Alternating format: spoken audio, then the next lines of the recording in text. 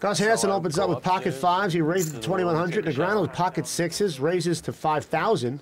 5.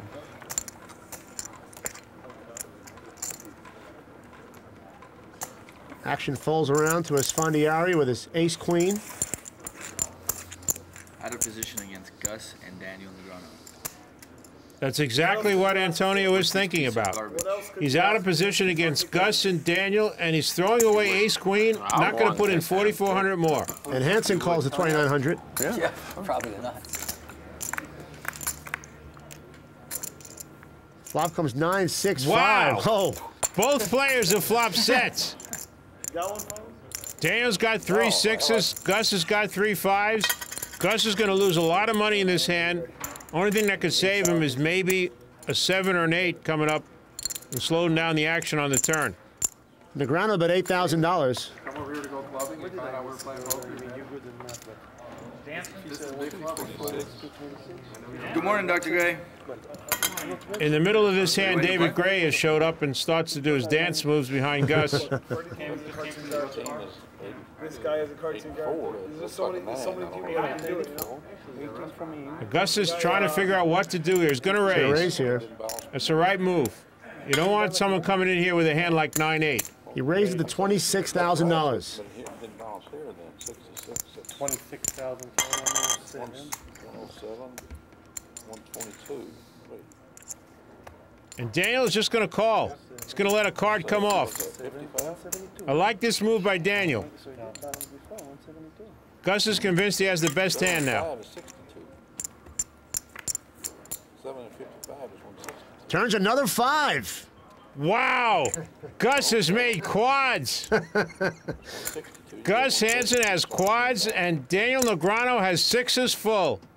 Unbelievable. This is trouble. Trouble in River City for Daniel Negreanu. The previous hand, I had the queen 9 deuce. So I won 21 and I lost 4, so I won 17. The other players seem oblivious to what's going on in this hand. Hansen bets 24,000. Oh my God, it's 165, yeah. I think Daniel Negreanu is putting Gus Hansen on a hand like 7-5 or 8-5.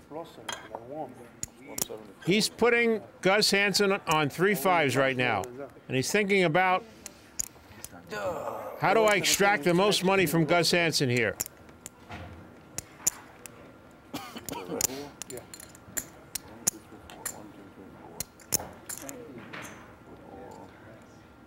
Gus is trying to appear as calm as he can with quads. 98, 99.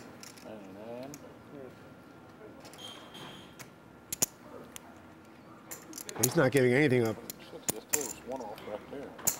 Negreanu calls at 24,000. Daniel's slow playing his full house. Daniel thinks he has the best hand. And the river's an 8. Both players like that card. Both players want the other player to make a straight. And Gus checks his quads. Okay, so then you won 17 here. Great play by Gus. You got you lost 2. I lost 2. And I lost 2. And Barry won 4. Now, if Gus did have 7-5, Gus has made a straight here. The main thing is Daniel feels he has the best hand. And there's no reason he shouldn't feel he has the best hand. Okay, that's where I make a mistake. He's feeling the right amount to bet is $65,000. $65,000. That's 50 there. 96. I'm all in. 65. Huh? I'm all in. 160. How much more is it? That shocked Daniel. Wow. Count his. Wasn't expecting it. The pot now stands at about $400,000. Even without Daniel calling, this stands as the biggest pot in the history of high-stakes poker. And if Daniel calls, it'll be almost $600,000. Unbelievable. Daniel knows that Gus is a loose player. But I don't think he thinks he's loose enough to make this kind of bet on a bluff. How much? 167. Daniel's got to know that Gus has a hand. What he's trying to figure out is, does it beat his He hand? might have the nuts. You're missing a big pot here, Eli. It's a big pot here. You just raised me 167. It's a big pot. I better have something if I'm going to call, right? Daniel pointing out to Ellie and Doyle that something's going on here. Yeah.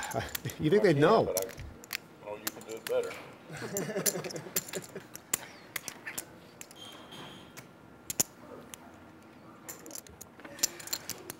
Not a lot of us did.